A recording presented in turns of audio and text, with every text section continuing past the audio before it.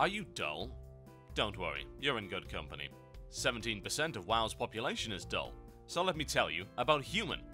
Human have no distinguishing characteristics, which is perfect if you're insecure about playing an online fantasy role-playing game and would feel nerdy rolling any other race.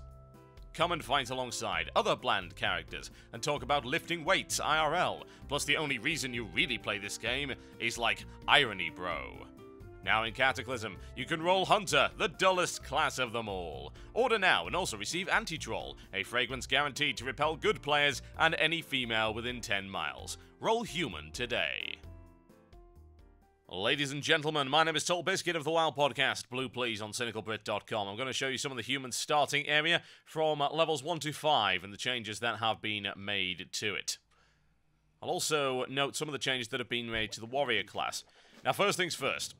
Annoyingly enough, this is a beta, and things tend to go wrong. So, Varian Rin is supposed to be standing right there giving an inspirational speech, saying, "Hey, come and join the Alliance, cause we're fighting on the wrong side. But it's okay, because I'm Varian Rin, and I'm a complete bastard. But it's alright, because we'll pay you, I suppose. Yeah, that works." And he'll actually say to you, "You there, you're young or old or whatever guy, you come fight with us. Yeah, you'll be good, blah, blah, blah." You sign up, and he's like, "Excellent, you're signing up, that's great," and then rides off, and that's it. And all of the Royal Stormwind Guard are standing around as opposed to getting involved in the war, which is probably why they're losing. Now, those guys have placeholder model marks underneath them, so that would indicate they're supposed to do something other than stand there, but it hasn't been implemented as of yet. This zone is marked as complete, or at least ready for testing, on the list that Blizzard put out. Now, in regards to the Gnome starting zone video that I did, there have been changes made in the patch that came out today, and I'm going to have a look at that. But what I've heard of so far is that the Dwarf starting area, which is what the Gnome starting area used to be, and it's going to move over to Gnomerigan, has not received all that many additions. So, at the moment, the video I put out of the Gnome starting area is pretty accurate for the Dwarf, so a lot of work to be done there still, by the sounds of it. Right, so first couple of quests that we have right here. Go slay some diseased timber wolves. These guys didn't used to be diseased. They are now. Bad things went down, apparently. The quest text doesn't tell you exactly why they are sick, but I have to make the assumption that they ate some of Dibbler's meat pies. Whatever the case, we're going to get rid of them. So, generic kill quest to start us off. In fact, 2 generic kill quests. Kill some kobolds and kill some wolves. I'm going to start speeding up right here because this is going to take a little bit of time. While I'm doing so, I can explain to you some of the things that are going to be happening with low-level warriors, simply because they've changed the order in which you get certain skills.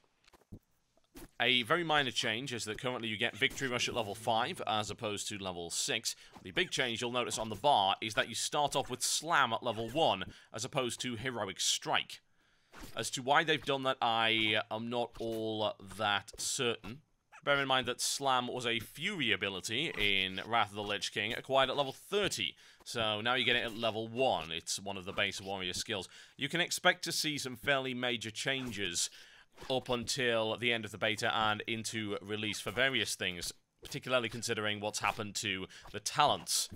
Big changes came out with the talent system today, and also, as part of their design philosophy, they wanted to give you abilities that are core to the experience of playing that particular class fairly early on. Now, I don't really know if Slam is core to the experience of playing a warrior, but evidently they seem to think so. And Heroic Strike is certainly not available in the first 5 or 6 levels, so we'll see when they decide to bring that in. Right, I am mighty and have slaughtered those kobolds with great merriment and, well, a lot of violence and swordplay mostly, but merriment was involved. I'm wearing a chainmail vest, which of course makes me look very manly, very trustable. And I'm still not done. Oh, God. The annoying thing is that you can end up killing the wrong mobs. They're after a very specific kind of kobold. And guess what they ask you to do after that? Yes, indeed. Kill the other type of kobold. Then kill another type of kobold. I suppose it wouldn't be the starting zone of the humans without kobolds, would it? But really. This zone is slightly better than what we've seen of the Don Morrow zone for dwarves. It's not amazing, but there are some changes. You'll have seen over there The vineyard is on fire, and that's where most of the big changes within the zone lie. Aside from that, instead of killing normal wolves, it's killing wolves with diseases, and slightly different named kobolds in certain places, but you do have to go into the mine and kill kobolds there, as you might imagine. Another minor change to the way the warrior is leveled is that charge is now acquired at a slightly earlier level, 3 as opposed to 4. This does at least help liven up this area, because combat can be a little dull when you don't have a lot of skills, particularly as a warrior, because all you're really now doing is spamming slam. So at least now you can charge in and hit your slam, and then of course when you get your victory rush at level 5, you can charge in, hit your victory rush if you've killed something, and then spam your slam. It's all good. Investigate Echo Ridge, yes indeed. Go find more freaking kobolds. This area is marked as ready for testing, so I assume that most of these quests are complete. There have been minor changes, as you can see, and this quest is completely new, as is this one. The Defiers have been driven out of this area, but unfortunately for these fellows, the Blackrock Orcs have come in and stolen all the grapes. I'd like to say I was kidding. New model on the back of the character there. It's a fire extinguisher, although I don't know where the hose is, how effective that is. Right, well, at least they've still got this little quest here whereby you go and talk to the trainer. That's something that's at least missing from the Gnome area in Dunmorrow pre-patch. I believe Gnome again is now enabled, so we could take a second look at that, and I didn't get to try the dwarf, so I don't know if you get properly pointed there, but this is the old way of pointing you in the right direction. Gives you the letter, then gives you a quest to learn a skill. So a nice bit of tutorial work here. I would like, honestly, to see more tutorial work in terms of things like combat rotations and priority orders. It's the kind of thing that is good to get into very early as a new player, because you start to understand the underlying combat mechanics of the game. For instance, if I were a new player, I would have a look at my bar when I was level 1 and I would see a sword and I would see slam. And I would think maybe that hitting the 1 key repeatedly was a good idea, and it's not, because, of course, that just toggles auto-attack on and off. It would be nice if we had a little bit of tutorial in here, and maybe it will be. Maybe this will come in, because little tutorial pop-ups aren't happening in the beta at present. If it pops up and says, hey, this is your auto-attack and this is your slam, it's a good idea to use slam whenever you've got the rage for it, and hey, here's charge. Now, here you can see they teach you how to use charge. They show you directly what charge does, so anyone can really figure that one out. But also when you get victory rush, for instance, an explanation with each ability, not necessarily giving a quest for each one to say, hey, go do this, but saying, hey, this is Victory Rush, and it's a good time to use this after a charge and then go into a slam, and that's a nice priority order for your attacks as a low-level warrior, and people can build their knowledge from there and hopefully be better players by the time they reach max level, so I won't end up grouping with scrubs in LFG. That would be wonderful. I really don't think you need to see the majority of the kobold slaying, honestly. Yes, hit with sword, falls over, loot, rinse, repeat. It's to be expected that there's going to be kill quests like this, although I think the troll area has done a better job of varying those up. And here it's just kill kobolds, kill slightly bigger kobolds, kill even bigger kobolds that are a longer run from the area that you're supposed to be in. It's not that great. So get them out of the way, and then I can show you what's happened to that poor old vineyard. It's not great. You will notice, and you'll have seen this in the gnome starting zone video as well, that they've given us proper capes finally. I must say I do appreciate that, because it wasn't looking all that great to be running around with what looked like a piece of torn curtain on my back. Right, oh dear vineyard, what happened to you? Well, the Blackrock Orcs happened to you, apparently. They've stolen all the grapes. What can we do? So, we're going to engage these guys, get them out of the way. Each of these has a 100% chance of dropping a Blackrock weapon, which we need to take back to the fellow at the front there. And while we're here, we've got to put out some fires using the fire extinguisher, which is what I like to call a Magic Wand quest. What's a Magic Wand quest? A Magic Wand quest is where you use an item to do something that would otherwise be impossible for your character to do. So, it was named after the quest in the Howling Fjord, where you got a magic wand that has a 100-yard range. So it's something out of the ordinary, used as sort of a contrivance to allow you to complete a quest that isn't simply kill everything here, blah blah blah, or some of the more traditional stuff. Alright. Now, we'll get these out of the way, and then we'll see about putting these fires out. These guys actually do take damage if you run them through the fire, although it's not all that significant. I've seen them be hit by it before. Using the fire extinguisher really requires you to not be being hit by a giant mallet. Should surprise people. Let's get this dealt with. There we go. Concentrate on it for a few seconds, and it's gone. That's the theme of the zone, really. But bear in mind that it's a little bit of a pain. These guys are hostile as opposed to a lot of the other mobs in the zone, which are neutral and you can just go beat on them. They will go for you if they've got a fairly large aggro range, and I wouldn't recommend pulling too many, as you will see in just a moment. I do like the little quote that's coming up right here. Makes me grin inside like an evil hoardy that I am. All your grapes are gone. Yes, indeed. You shall fail with the lack of grapes. Your supply lines are broken.